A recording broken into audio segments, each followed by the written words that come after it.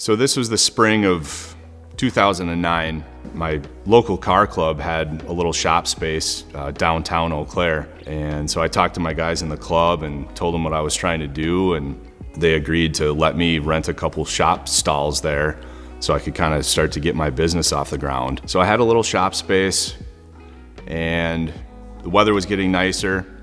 So we started taking it to some more car shows and ended up bringing it to the Carcraft Nationals in St. Paul, Minnesota. And immediately, it was like within the first 20 minutes that we got there, Doug Glad from Carcraft Magazine came up in a golf cart, saw the car, and he asked me if it had been in any magazines yet. I said, no, this is like one of our first outings with the car. And he said, well, we'd love to shoot it. And I said, absolutely, let's do it. So we shot the car for Carcraft, and it got into the magazine a few months later. And then all of a sudden, it was like we were getting all this attention.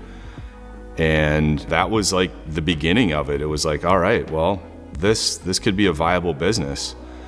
So we kind of took that momentum and we picked up a couple of customers from that. Ended up doing a 69 Super B for a guy, and then a 69 Dart. Did some upgrade work to that, and just kind of slowly started these little building blocks. And eventually we realized that, you know, this little shop space that I was, you know, using out of our car club area was just not going to be enough. So I started kind of beating the pavement, looking for a place to call my own, and came across a guy, Jim Fitch from United Auto Body, who had a couple of stalls that he was able to sublet to me, which was the perfect grounds for starting my operation. And Jim really kind of took me under his wing and basically opened up his whole shop and just, you know, kind of let me do my thing, but also let me use his shop equipment and tools. He was a 30-year body and paint guy, so I would sub out my body and paint work to him. As time went on, you know, we kept getting more and more notoriety from that Dart. Ended up getting into Mopar Muscle magazine, which kind of expanded our horizons even further, and the phone kept ringing more and more. And the next thing you know, I had like 3-4 car projects on the books, and it was like, okay, well, this is working out.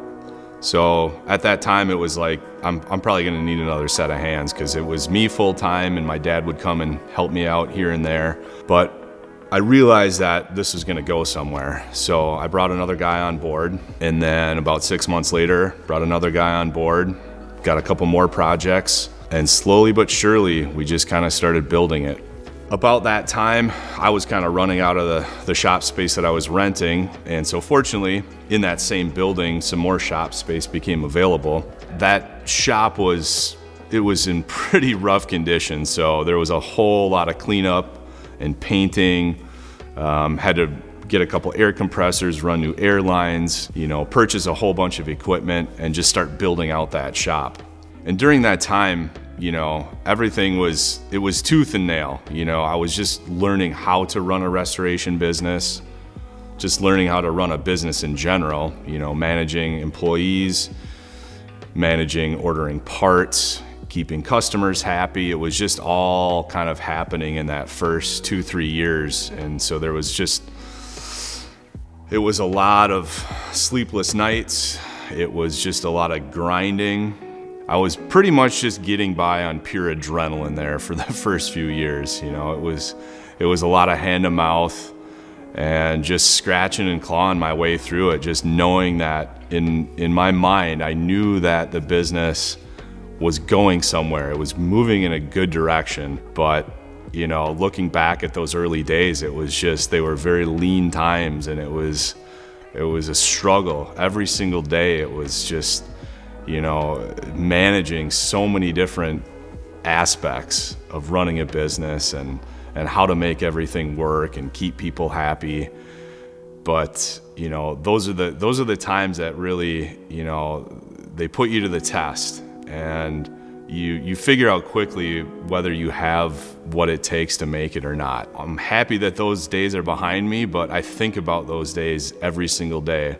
And I try to stay hungry because of that. It keeps my fire fueled, you know, even today, thinking back at those times.